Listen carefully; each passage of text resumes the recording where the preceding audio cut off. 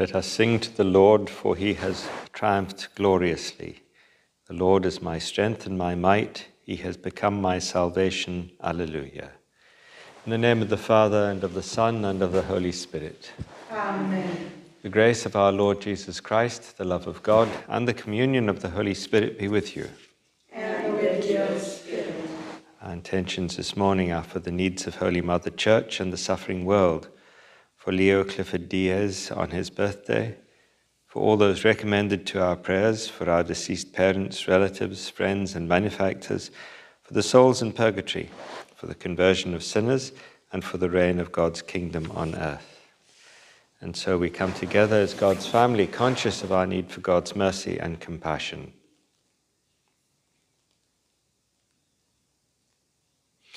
Lord Jesus, you have shown us the way to the Father. Lord, have mercy. Lord, have mercy. Lord Jesus, you come with word and sacrament, with salvation for your people. Christ, have mercy.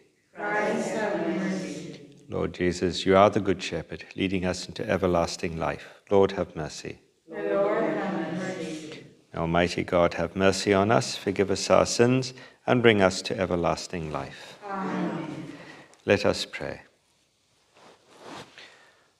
O God, by whose grace, though sinners, we are made just, and though pitiable, made blessed, stand, we pray, by your works, stand by your gifts, that those justified by faith may not lack the courage of perseverance, through our Lord Jesus Christ, your Son, who lives and reigns with you in the unity of the Holy Spirit, one God, forever and ever. Amen.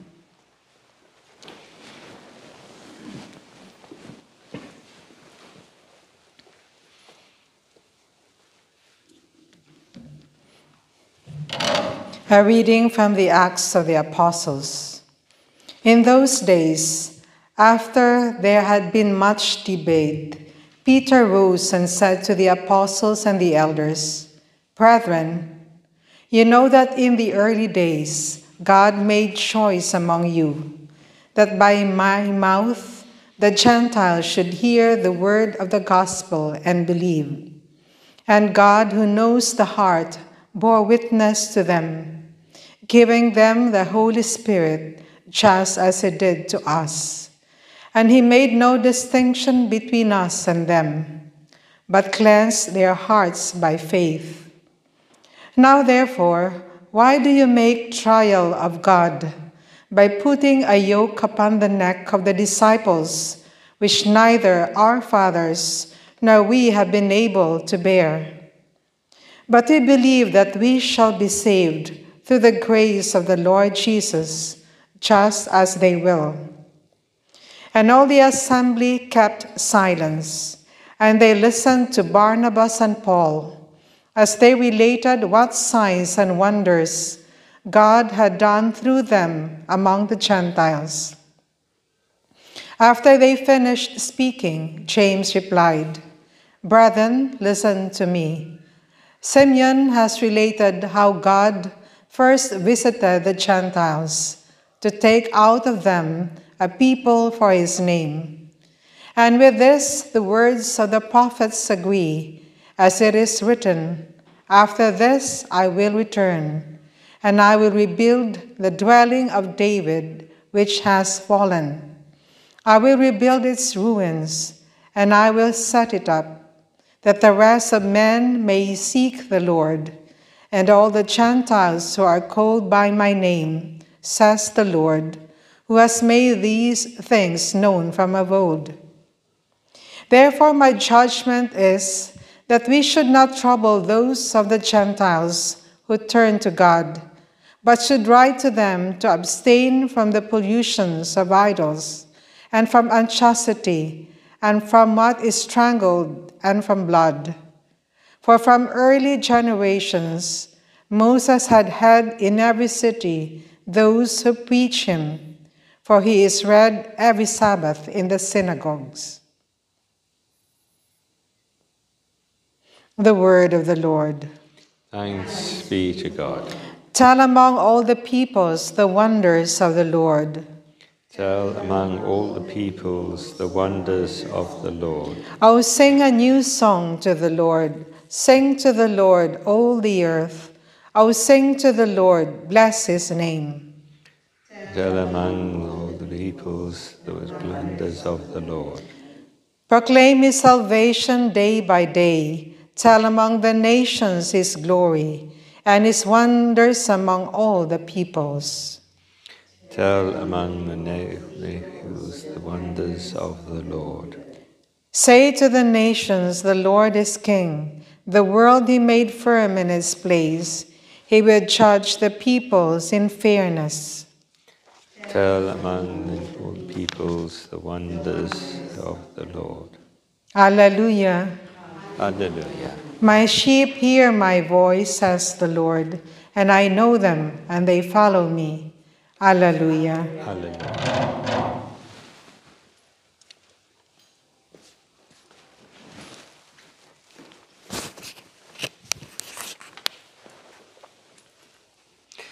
The Lord be with you. And with your spirit. A reading from the Holy Gospel according to John. Glory to you, O Lord. At that time, Jesus said to his disciples, "As the Father has loved me, so I have loved you. Abide in my love. If you keep my commandments, you will abide in my love, just as I have kept my Father's commandments and abide in his love. These things I have spoken to you, that my joy may be in you, and that your joy may be full." The Gospel of the Lord. Praise to you, Lord Jesus Christ.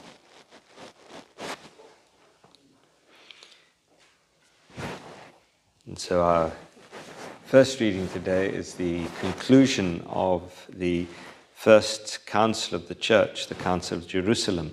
And as no doubt Father Sean said yesterday or explained yesterday, the heart of the First Council of Jerusalem is this tension between Jewish Christians and non-Jewish Christians, the tension between those who see Christianity as just a different or a reformed version of Judaism, or see it as something completely new that God is doing. Rather like saying there are those who see Christianity is like the Alpha group as part of a parish. Oh, they're Christians, but they're just a slight different version. They're doing something slightly different, but we're all together. And they want to say that people have to become Jewish first in order to be Christian. It's just a branch of Judaism.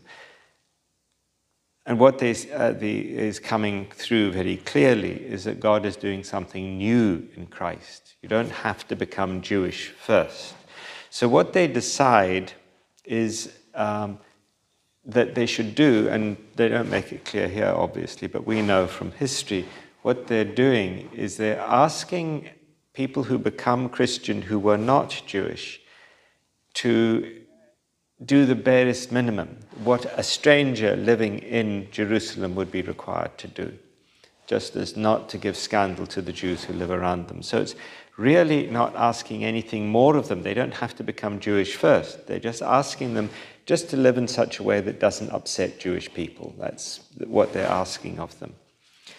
And then our gospel, we see Jesus talking about his commandments. Now, we have to be very careful not to see the commandments of Christ as being like the 10 commandments of the Old Testament.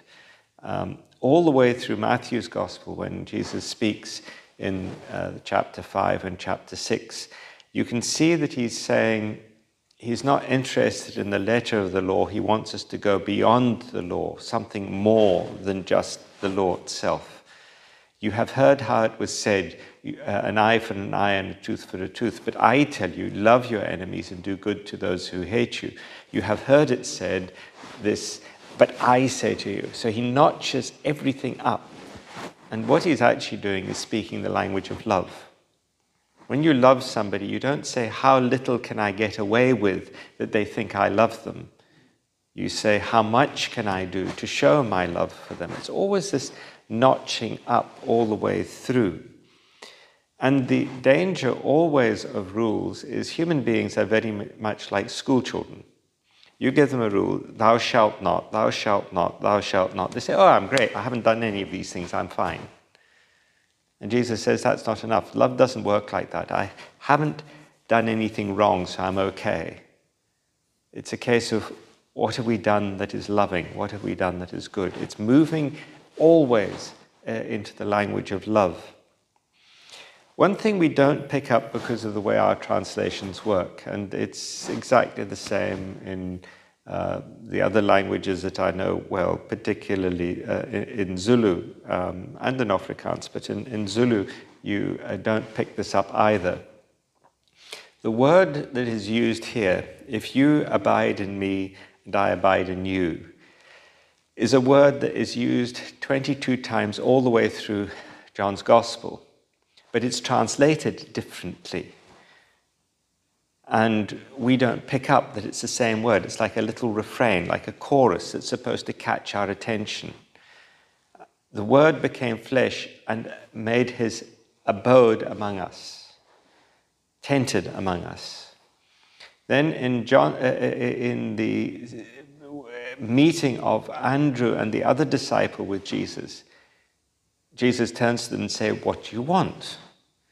And they say, Master, where do you abide? And he says to them, well, come and see. And it says, they abided with him the rest of that day.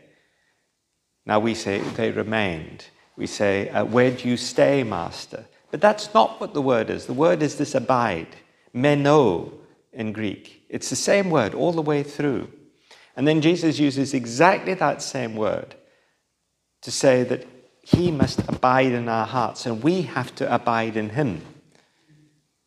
So it's a specific theology that John is trying to get across, that Jesus is looking at, that we have to make our home within him because he is making our home within us. This real sort of, how does he live inside us because we're living inside him? And, it doesn't make sense. It's not meant to make sense. And this you see all the way through Paul's letters in different language. We are in Christ, en Christo. We need to be completely rooted in Christ. And it's only when we're completely rooted in Christ and Christ has made his dwelling place, and you Carmelites know all about that, the interior castle, when he makes his dwelling place in our hearts, we become the abode of God. Only then are we filled sufficiently with his love to be able to live that love out and then make that commandment present in the world. We can live out the love that is already present in our hearts.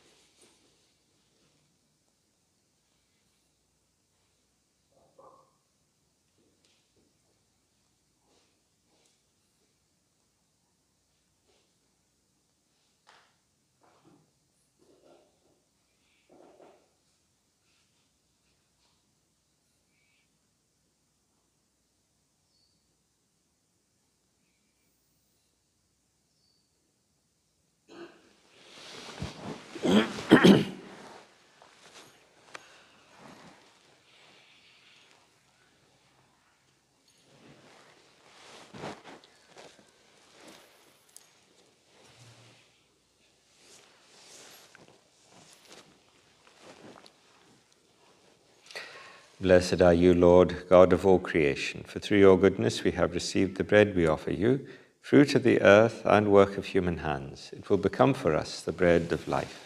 And blessed be God forever.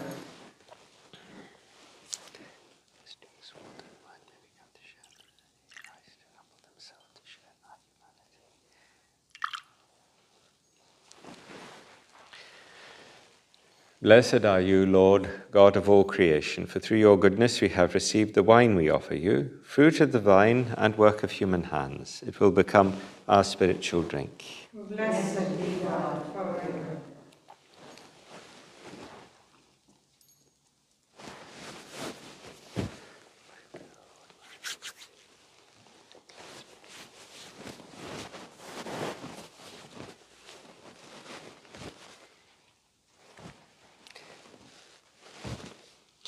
Pray that my sacrifice and yours may be acceptable to God the Almighty Father. May the Lord accept the sacrifice at Our your hands hands for the praise and glory of his name, for our good and the good of all his holy church. O God, whom by the wonderful exchange effected in this sacrifice have made us partakers of the one supreme Godhead, grant, we pray, that as we have come to know your truth, we may make it ours by a worthy way of life, through Christ our Lord. Amen. The Lord be with you. And with your spirit. Lift up your hearts. We lift them up to the Lord. Let us give thanks to the Lord our God. It is right and just. It is truly right and just, our duty and our salvation, always and everywhere to acclaim you, O Lord, but in this time above all, to laud you yet more gloriously when Christ our Passover has been sacrificed. Through him the children of light rise to eternal life, and the halls of the heavenly kingdom are thrown open to the faithful. For his death is our ransom from death, and in his rising the life of all has risen.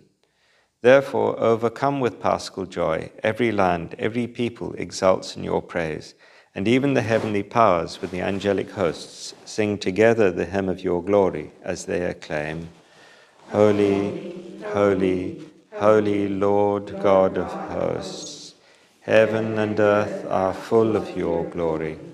Hosanna in the highest. Blessed is he who comes in the name of the Lord.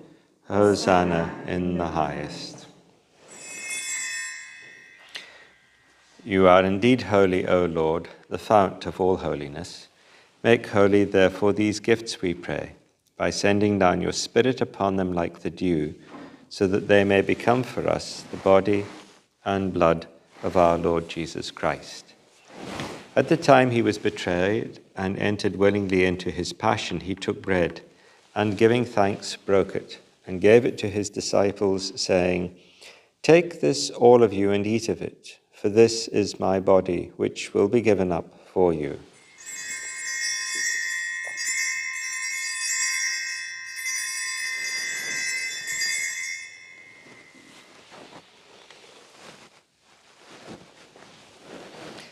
In a similar way, when supper was ended, he took the chalice, and once more giving thanks, he gave it to his disciples, saying, Take this, all of you, and drink from it, for this is the chalice of my blood, the blood of the new and eternal covenant, which will be poured out for you and for many for the forgiveness of sins.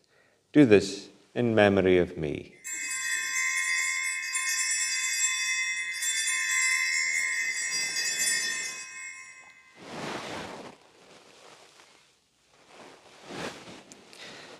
The mystery of faith.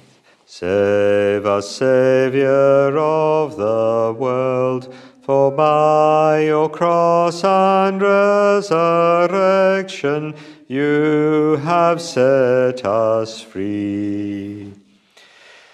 Therefore, as we celebrate the memorial of his death and resurrection, we offer you, Lord, the bread of life and the chalice of salvation, giving thanks that you have held us worthy to be in your presence and minister to you. Humbly we pray that, partaking of the body and blood of Christ, we may be gathered into one by the Holy Spirit. Remember, Lord, your church, spread throughout the world, and bring her to the fullness of charity, together with Francis our Pope and Stephen our Bishop, Sylvester his assistant, and all who serve your faithful people. Remember also our brothers and sisters who have fallen asleep in the hope of the resurrection, and all who have died in your mercy. Welcome them into the light of your face.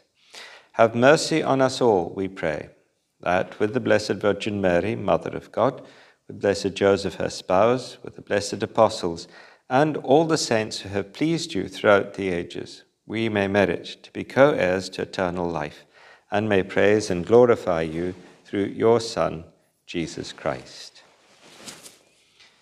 Through him and with him and in him, O God, Almighty Father, in the unity of the Holy Spirit, All glory and honor is yours forever and ever. Amen.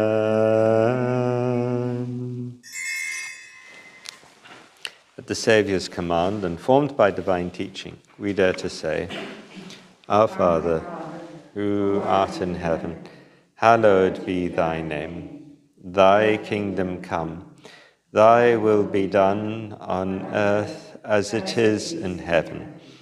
Give us this day our daily bread, and forgive us our trespasses, as we forgive those who trespass against us. And lead us not into temptation, but deliver us from evil.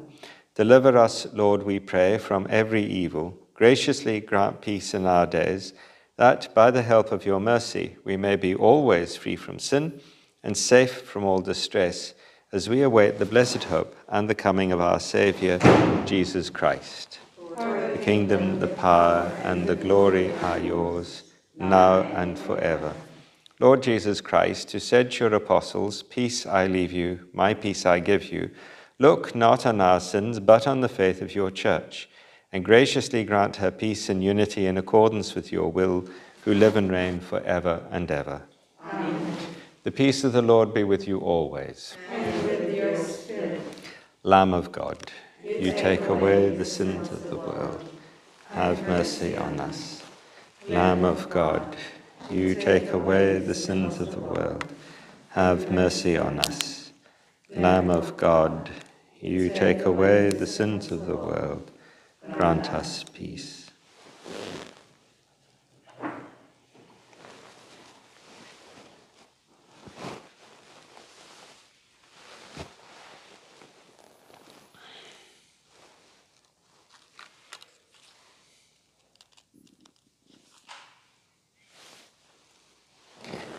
Behold the Lamb of God. Behold him who takes away the sins of the world. Blessed are we, called to the supper of the Lamb. Lord, I am not worthy that you should enter under my roof, but only say the word, and my soul shall be healed.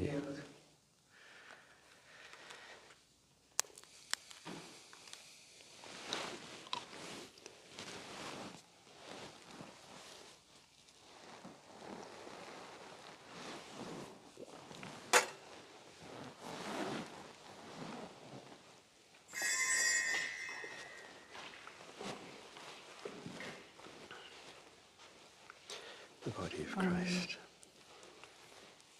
Amen. The body of Christ. Amen.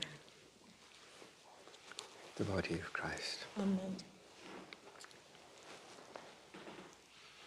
The body of Christ. Amen.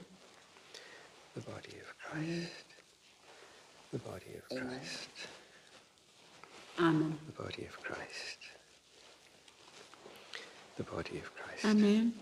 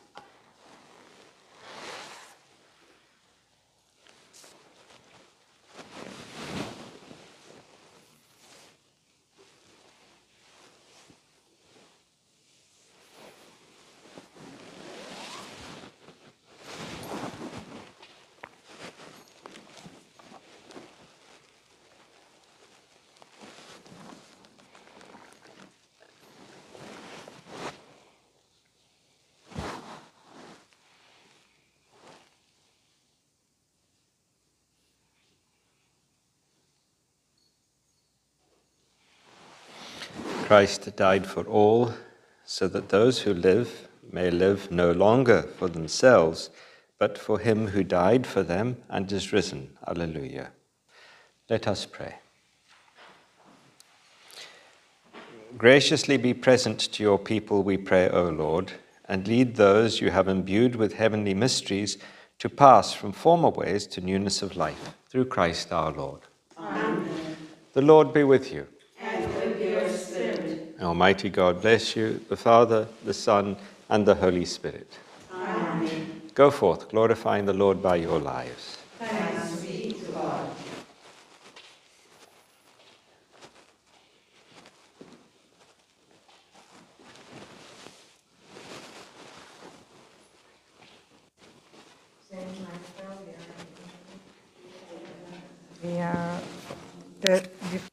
We are protection against the wickedness and snares of the devil. May God rebuke him, we humbly pray. And do thou, O Prince of the heavenly host, by the power of God, thrust into hell Satan and all the evil spirits who wander through the world for the ruin of souls. Amen.